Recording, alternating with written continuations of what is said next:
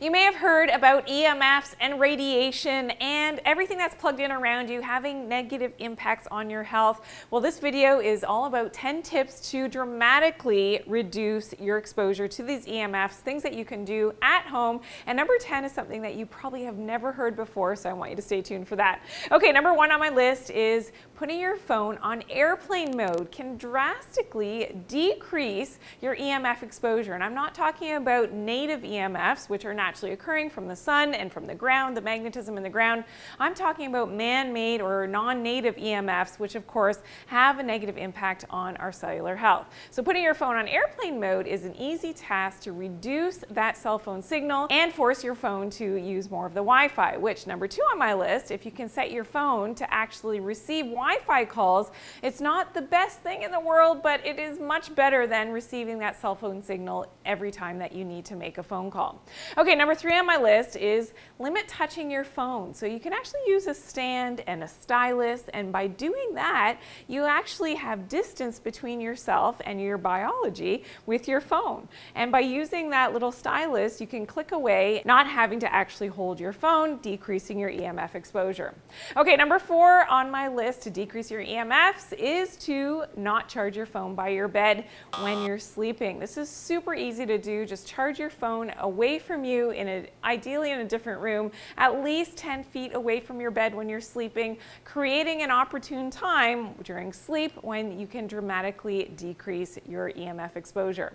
Okay, number 5 on my list is move away from your Wi-Fi router. So this is something that if your Wi-Fi router is close to where you're working or where you're sleeping, do your best to sort of maneuver your placement of where your biology is going to be away from that Wi-Fi router to decrease your exposure and increase your distance from, and it's all about the distance, how close you are to these EMFs. That makes all the difference. Okay, number 6 on my list is try not to wear those Bluetooth headphones. So you know the little bud things that go in your ears. The research definitely shows that there's correlations with brain issues, and this is not a good thing. So definitely you want to decrease your exposure to any type of Bluetooth device, and whenever you can use wired headphones, that's going to be much better for your health. Okay, number 7 on my list is to wire your computer as well. Wire your mouse, wire your keyboard. So anytime you have something that's wireless, there's going to be more signals and EMFs emitted from your device back to where it's connecting to. So whenever you can use a wired connection, this is going to be much healthier for you. Okay, number 8 on my list is that full body detox, especially detoxing heavy metals out of your body. Now, why is this important? Well, we know that heavy metals are sensitive and react to EMF exposure. So the more heavy metal toxicity, so I'm thinking aluminum, if you use aluminum foil or you use antiperspirant that has aluminum, maybe you've got mercury amalgams in your mouth or you have mercury toxicity in general, this is something that you definitely are going to be much more sensitive to that EMF exposure because of the heavy metals in your body. So by doing the right type of full body detox, addressing those heavy metals as well, great way to lessen and reduce your EMF negative outcomes from that exposure.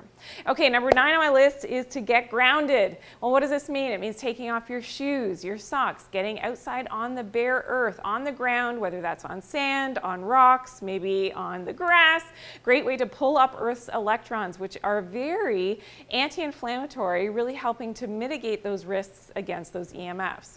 And number 10 on my list, more sunlight exposure. So believe it or not, this is really interesting. Despite what you've heard, having a tan is not something that you want to avoid, that the sun is so dangerous. Well, the opposite is the truth. And building more melanin, so the darker you get with building up the melanin in your skin, the more protective this is against EMFs, because that melanin actually helps your body to absorb and dissipate those EMFs so that those EMFs don't have the same type of negative impact on your physiology. So build up and get the healthiest tan that you can possible. And it doesn't matter what type of skin complexion you have, you've got to build up that melanin. Okay, I want to hear from you. Put in the comments which one of these tips or more that you're going to start right now today to start to limit your EMF exposure. I want to hear from you. And for more information on the side effects of EMFs, please check out my video. This is a podcast with the EMF guy. It's called The EMF Guy Reveals Shocking Truths of EMF Exposure. You're going to learn a lot there. I'm going to see you there.